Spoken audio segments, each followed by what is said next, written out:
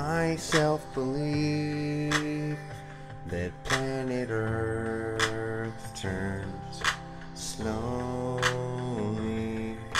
It's hard to say that I'd rather stay awake when I'm asleep, as everything is never as it seems.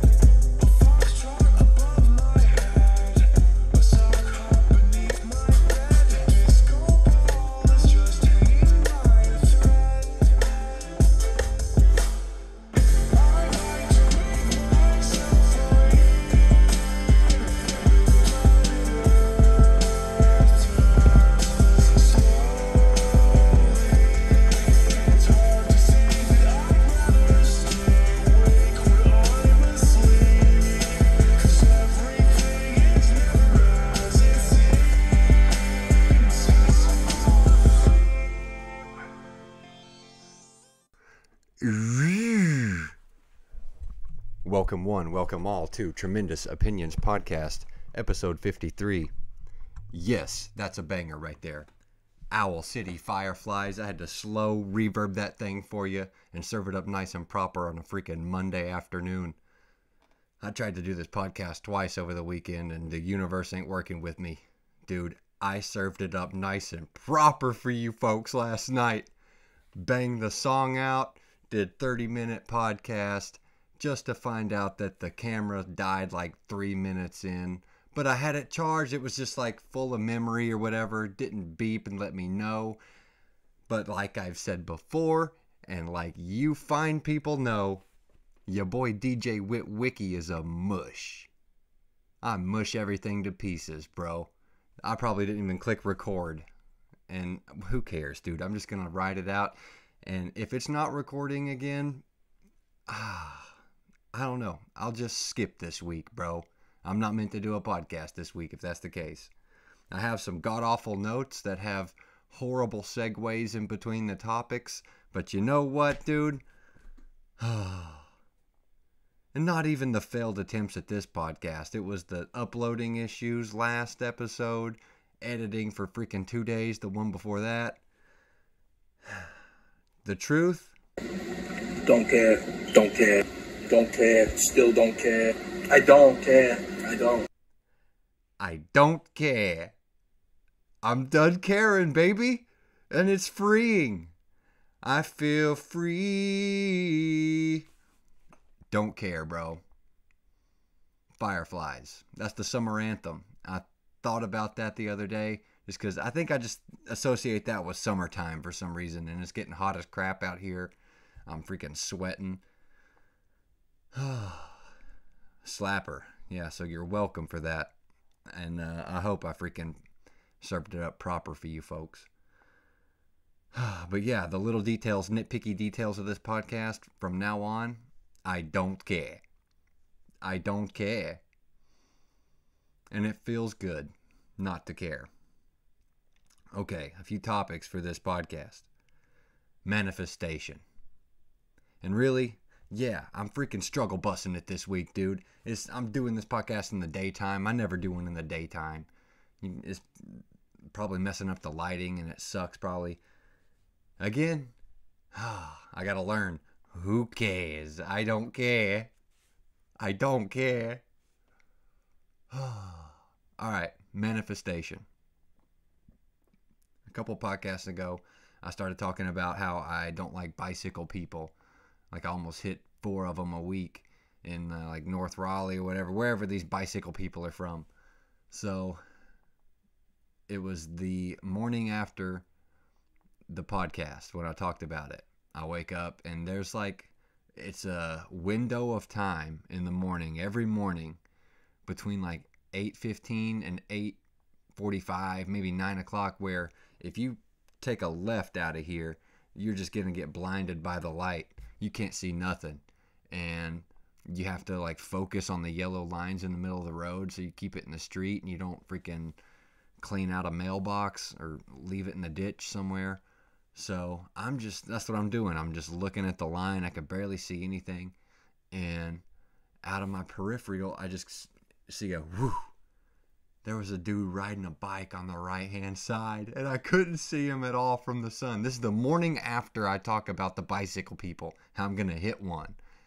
Dude, Buddy was lucky, bro. He should have freaking played the number that day because he could have died easily. Instead of just hearing a whoo, I could have felt a boom, boom, boom. Dude, leave them hindquarters at the house and get yourself one of them Pelotons, bro. It ain't worth it. No one needs that aggravation. Stay at the house. Manifestation. Okay, so that same day, and it kind of seems bad on me for almost hitting things with my truck all the time, but that same day, I'm listening to an old podcast from like 2015, and it was, that episode was recorded around Thanksgiving, so for whatever reason, they go off, start talking about the importance of turkey and the symbolism of turkey, why you need a turkey. Doesn't matter if it's like juicy or dry, or you need a regular turkey, not a turduncan, not a freaking honey ham, but an American turkey. For whatever reason.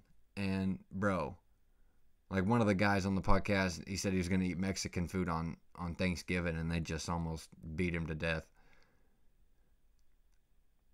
The importance of the turkey, they were talking about this, not 5 seconds later. Something comes, I'm driving, like, I'm going 50 miles an hour around like a residential area.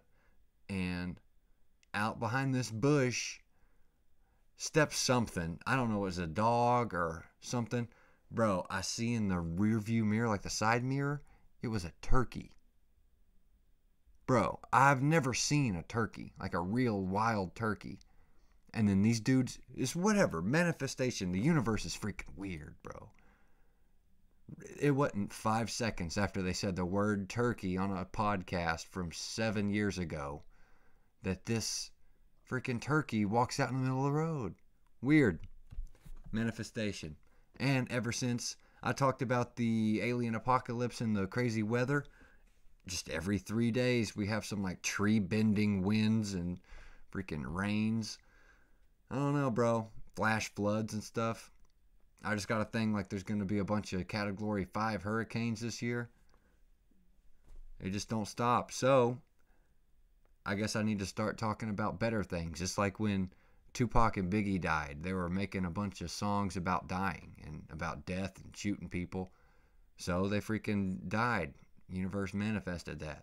Around that same time, Snoop Dogg turned his stuff around, started making songs about, you know, whatever. Snoop! Freaking like club bangers. And look at Snoop today. He's just everywhere. He's on every commercial. Whatever. The General Insurance, freaking Corona commercials. He's everywhere. Snoop Dogg. Manifestation. I don't know what it is about it. I'm still doing the math on it. But there's something there. There's something there. Almost hit a wild turkey with my truck. I've never seen one. That's nuts, dude. So, from now on, I reckon I told you the segues are just god-awful. They're just crumbling to pieces right in front of me. Oh, my notes. My notes. Dude, it's laughable. Alright, I need to manifest world peace, utopian societies, and my skill level in Halo and Oculus. That's what I need to start talking about. Maybe it'll happen. Yeah, from now on, I need to just manifest world peace, utopian society, and manifest myself to have wicked skills on Halo and Oculus. It's going up lately. I don't know if you've seen the last episode, but episode 52, Players Lounge, has 15 minutes of Halo highlights at the end. Me and Pac Daddy and Big Blendage, dude, we just been going nuts. The past 2 weeks in particular, me and Pac Daddy have just ran the table on Halo. and we're back to our old ways. It feels freaking good. So I know I have like 100 more captures that I haven't put a highlight to yet. So yeah, there's going to be some more Halo videos coming. And Oculus, it's going up. Your boy's improving. It's been probably freaking like 15 or 20 years since I've improved at anything. Anything. And now I see it right in front of my eyes. It's like I'm about to get a VGA tour invite. Freaking Virtual Golf Association. Hook your boy up. Give me a sponsorship. Give me a scholarship. Out here trying to get a scholarship. Got my first 300-yard drive the other day. Spanking him out of the tee box, dude. Told you, dude. John Daly needs to keep his head on a swivel. Because your boy's going to be smoking potes out there, bro. Smoking potes. Ripping him out of the tee box, son. Alright. I'm fired up because I had my first couple of wins the other day. I'm 2-0 in the last like week and change. So me and Brady were playing a 1v1 the other day, and like he was on a phone call. He was messing around. I can't say I beat him fair and square really, but at the end of it, we weren't even paying attention. We were just talking, giggling, laughing, and just quick. It showed up at the 18th hole, and I won by one freaking stroke. And I had no idea. I wasn't sweating bullets or nothing. I was just playing my game, and I won by one. I didn't rub it in. I kind of just like looked at the score and walked off like Paolo and Chero. I just walked off and didn't say nothing to nobody. But I won. I won my first freaking win. And then a couple of days later, I played Gary. I was down bad, son. I was spanking him in the Watsky, dude. I looked like Barry Bonds hitting home runs in San Francisco. There were people out there in canoes in the water just waiting for me to shank one in the freaking water. Oh, that was a bad joke. Anywho, on the back nine, I'm down 8 strokes, dude. And whatever reason, I don't know if it just got to old Gary, but dude, he started sweating and spanking him into the water too, dude. And I had a clutch, like a 30-foot putt, bro, for the birdie. And I just come firing back. And I won. Again. So I spent some time alone. I had a couple days where I got 27 holes in. And, dude, this is so boring to anybody. Worst podcast in the world. But your boy is getting the sauce on the freaking virtual golf, son. I got a nice McGregor suit on, my avatar. It's wicked, bro. So if any of you guys have an Oculus, hit me up, dude. Just type your thing in the comments and I'll get a freaking 18 with you. Probably get spanked. I'm climbing the ladder in golf, and the Halo highlights are on freaking fire. So the video game life, I'm freaking 30 years old, man. Still knee deep in the murky waters. Freaking love life boring me to pieces. So, getting good at video games. It's whatever, dude. Alright, I told you I watch a lot of gangster movies. And one of the newer ones is called Irishman. Martin Scorsese produced it.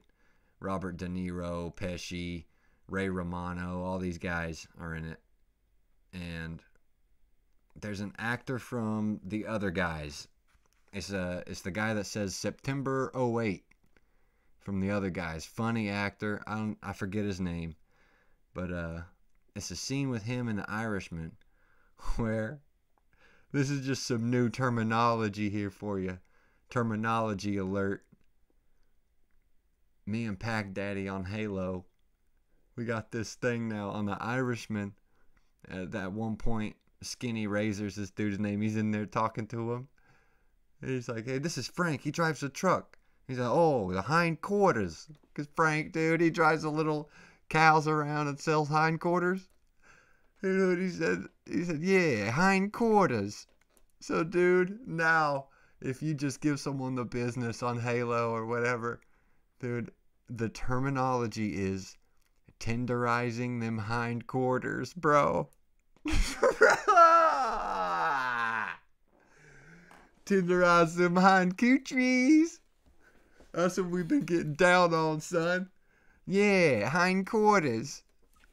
Oh, dude, Brady got his little hindquarters tenderized on the Golf Plus, son.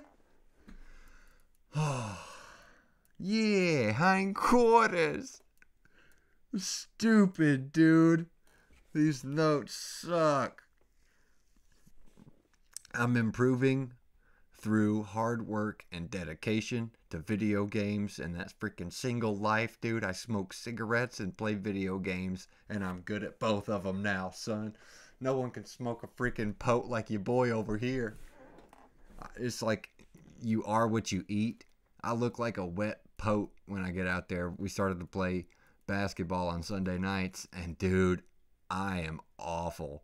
I just look like I washed ashore, and I need to freaking CPR. I need Wendy Peppercorn to come over there and show me the business, son. I'm about to freaking pass out playing half-court basketball. And you cut back on the potes. But through hard work and dedication, you don't need to breathe to be able to play video games. You just got to sit there and move your thumbs from time to time. I can do that. I can manage that. And through hard work and dedication, your boy's seeing improvement. Anything is possible. And I told you earlier that the segues from topic to topic are just to pieces in this podcast. Talking about hard work and dedication, I thought of a freaking story that I've never told anybody the other day. And I wouldn't have a reason to tell anybody. It's just something that weighs on my freaking soul. I think about this from time to time. I love basketball. It made me remember the other day. I haven't played in 2 years, like even 3-on-3, 4-on-4. I barely have shot a basketball in the past couple years, but I grew up loving it, dude. I was out of my mind. I didn't want to do anything. I didn't want to hear nothing, do nothing, but play basketball all my life. In 7th grade, I went to school in Oklahoma, and it was a football town, big time tradition football town. And I like football. I've always loved playing football, but it's like in that town it was a lot of politics involved, and I knew even if I did get out there and take the beating, that even if I was good, I probably wouldn't see the field because no one knows me here. I'm a new kid. I'm not established. So I for sure couldn't play quarterback or like something that mattered. So what's the point? So I had him start a thing for me. I talked to the athletic director, and I was the first person in the history of the school system to be in off-season basketball. They just set up me. They told me that I had to do 200 push-ups, 200 sit-ups. I had to run 20 laps around the football field, and then they gave me a basketball, and I had the rest of the time to just shoot hoops by myself in the gym. So that's what I would do every day for like 2 years by myself. And then this kid Caleb joined, and somebody else joined, and it's just the three of us playing like 21, and it was cool. But for the longest time, it was just me, and people looked at me like I was Rocky Balboa, like I was just by myself, like working out, and it's like no one wanted to have nothing to do with me. I was the freaking loser by himself, and I didn't care because I just love basketball. I knew that that's me. I didn't want to play football, even though I like it, love it, and I could be good at it. I could freaking sling a football, but I just would rather be in the gym. And there was this, the whole reason of the story. It was this kid Caleb and this kid Robert that joined me. And Robert, he didn't play football because he was taller. I was tall, but he was really tall, and he was lanky and kind of uncoordinated. But he had like the potential. He could block shots. He was like a Rudy Gobert type. He couldn't really score. He didn't have that coordination yet, but if he worked, he could get there. And he knew that, and the coach knew that, and everyone knew it. He had, the raw talent. So one day the coach tells this kid that Robert, and he's kind of nerdy. You could tell his family didn't play sports, and if you saw his mom, you could tell that she just got on his case about homework and getting in the honors club and the 4K whatever, dude. Like, you got to go to a academic tournament. I was never none of that. So he's in a whole different world, and he's in a place that he's uncomfortable. The coach is telling him, dude, you got to work on your left hand. Just whenever you want to play basketball, don't do nothing but left-handed layups and do them like game speed. He's telling him. And me, I grew up in it. So I'm like, yeah, game speed, whatever, bro. Like, if you suck, you suck, you know. And Robert's just like, yeah, taking it all in. So that was a Friday when he tells him to just work on his left hand. So that night, my family, and I'm in like 7th grade. I can't drive or nothing. So we go to like this little party. We're watching football or something. I don't know. It's a Friday. I don't know what we're doing. Watching something. And like we're swimming and playing pool and stuff at this guy's house. And Robert lived right down the street from this guy. This story is so freaking long and it sucks. But we get done partying and playing pool and jumping up and down. And, there's about 20 people at this house. And we get in the car at the end of the night. It's probably 12:30. It's after midnight, maybe 1 in the morning. We get in the car and we pull out of the driveway. We take the turn that goes past Robert's house to get out of this neighborhood. And I just had a general idea where Robert lived. I just heard he lived down the street. It's 1 in the morning, and I look out of my window, and I see this guy, Robert, in the driveway, and he's playing basketball with a driveway light on, like Space Jam. He's out there at freaking 1 in the morning, and it's not like he's just shooting around and goofing off. The guy is game time, like sprinting, doing left-handed layups.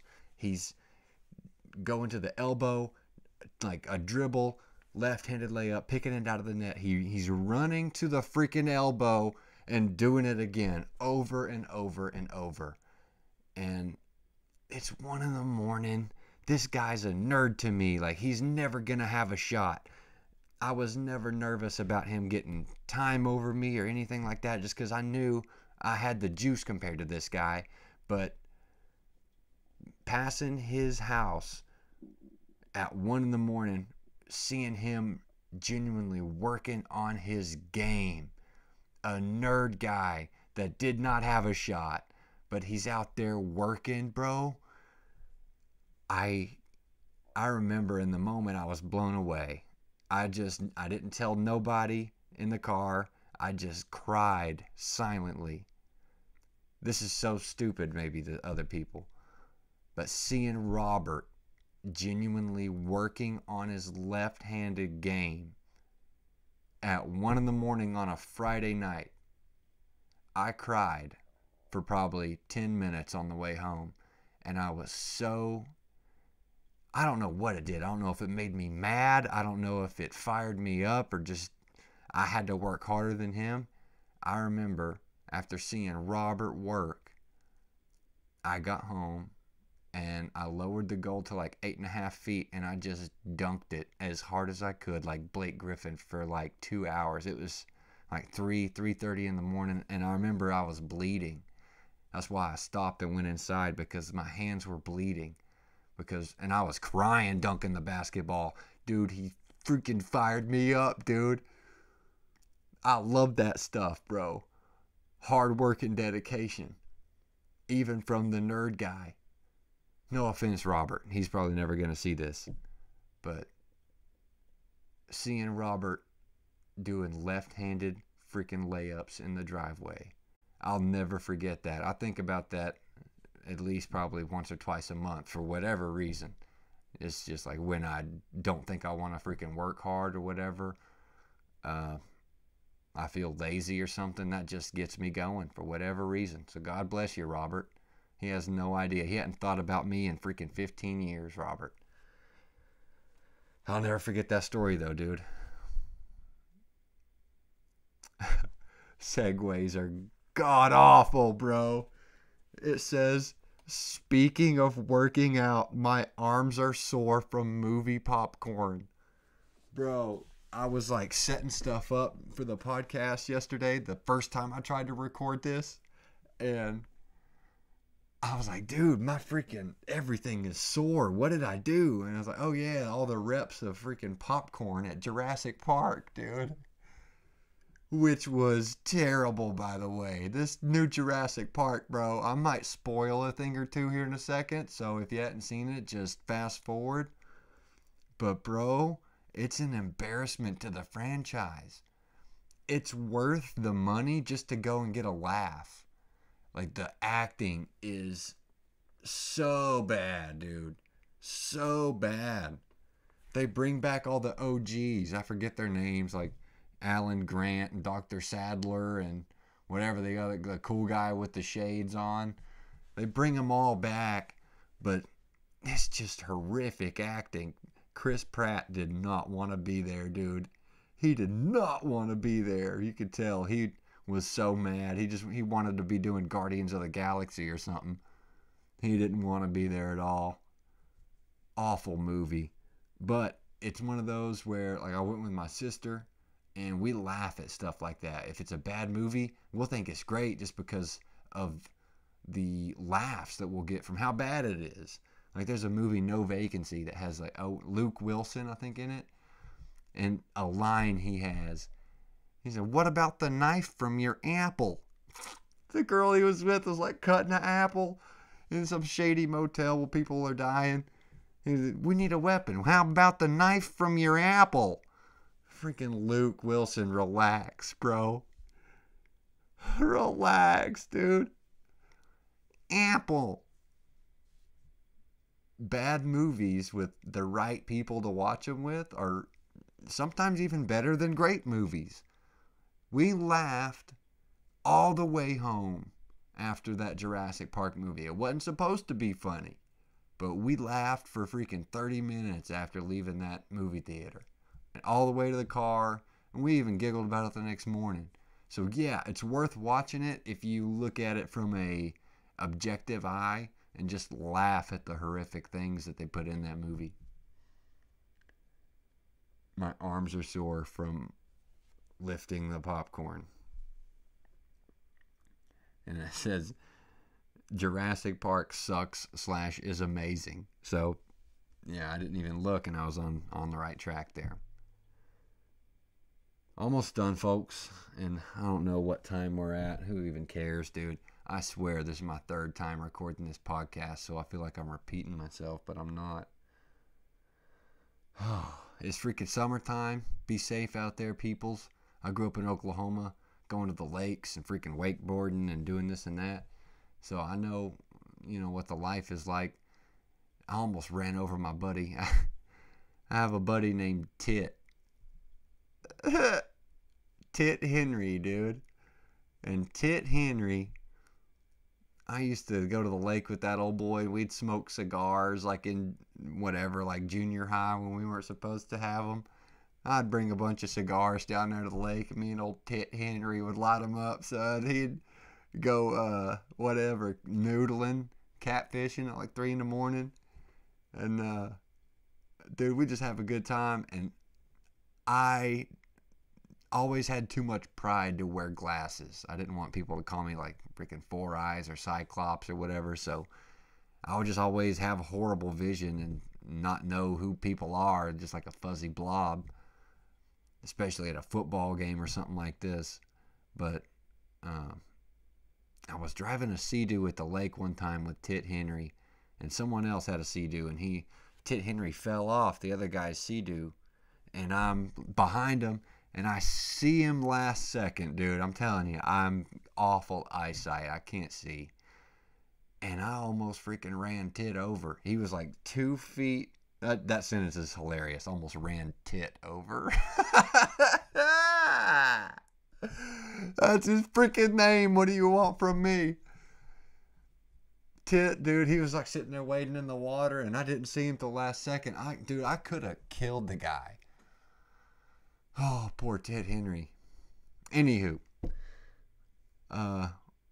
So I know what it is going to the lake in summer times and all that. So I live in a place where there's a few lakes around, and I'm at the gas station a few times a day. I drink coffee a lot. I drink a ton of coffee, and I get it from Sheetz, the gas station, which is a freaking like beautiful gas station. So I'm sitting there at the pump. I just pulled up, and I hadn't got out yet. And this old boy pulls up right next to me in like a big lifted truck, and he got the big trailer with the boat with it's a huge boat with the big speakers and the nice paint job that like sparkles in the sun. And this old boy hops out like he knows what's going on, like he got it all figured out, dude. He got like that. I don't know why, just because a guy pulls a boat or can back a trailer, like he thinks he got the freaking world by the tail, dude. This guy, he could just tell he thinks highly of himself. He gets out of his little truck, and he's a short, big guy with like flip-flops on, dude. He gets out, he plops out of his truck, and you hear like the flippy floppies with every step he's taking. He's walking like McGregor over there to the freaking pump, dude. And right when he plops his little flippy floppies on the ground, his truck and the trailer just goes, it starts going forward, dude. The look on this guy's face, he's wearing like those MLB glasses that the biker people wear with the spandex. This guy, he just almost had a conniption. He goes, ugh, whips it around, dude. He flippy floppies his way over to the door, whips his door open, and goes, and you can see his little head go, he slams the truck brake on, bro. Oh, he didn't get out of the truck like McGregor the second time, dude. He got out of the truck like, looking to see who saw, see if there's any hot chicks that saw him do it, dude. I only laugh because I do stupid crap like that too, bro. I think it was sophomore year of high school, we parked on like a hill, and I did that. I got out of the Ford Escape when it was still in drive, and I had to sprint down, and it was downhill, so I really had to run and barely caught it. It about creamed old Bailey's truck or something. She was in it too. It would have been gnarly. So I've done that. That's the only why. I guess that's why I think it's freaking hilarious. This old boy, dude, thinks he got it going on. He forgot to put it in park, dude. Oh, be careful, people, doing your little summertime activities. Don't forget to put it in park, and freaking don't run Tit Henry over. Keep an eye out for him. I don't think I have anything else for you people. It was a weird week. I told you that I tried to record this thing like 3 times, and it didn't work. The camera, the freaking all this crap. But also we had a loss in the family this week. Our dog of 11 years, an English bulldog named Lulu, she passed, and it's kind of just deflated us a little bit. We kind of expected it, but it's still tough, man. She had a lot of personality, even down to the end, man. But she just couldn't keep up, couldn't get up and downstairs good. Whatever, bro. I'm not trying to be a Johnny Raincloud. I just had to talk about it, man. She was a good dog, and the dog from all of our childhoods. I got her, or we got her when I was in high school, and I'm half dead now. So she's been around a long time and gave us a lot of good laughs. So her name is Lulu, but I called her Stinky Stink. Hi, Stink. And Chunky Monkey. Hi, Chunky. And what else? Hootie. A million. I got stupid names for everybody. But Stinky Stink was a good dog, man. So rest in peace to the Stinky Stink. And before I go, man, the other day, me and Hoobie Doobie Wine went to Barnes and Noble, and I found the Back in Black AC/DC album. Some good bangers on here. Back in Black, Hell's Bells, Shoot to Thrill. You Shook Me All Night Long. I mean, solid one right there. And then Igor by Tyler the Creator. It won a Grammy, and there's some slaps on here, bro. So next Vinyl Soul Searching is going to hit for sure. So be on the lookout for that, dude. And that's it, man. I hope the camera has been recording the whole time. I have no freaking idea. And I hope I did okay on the Fireflies intro. The summertime anthem, bro. So if you need to run that back, that is Fireflies slowed reverb. And it has like a swampy looking thing with little flowers and whatever those things that frogs jump on. Lily pads or doodle lily, whatever they're called. I don't know. I don't know, dude. Anywho, this podcast sucks. Thank you for tuning in to episode 53 with your host with the most, DJ Witwicky. I'll be back in a few days with some vinyl soul searching, and you know what's going down, baby. Muchas gracias. Have a good week.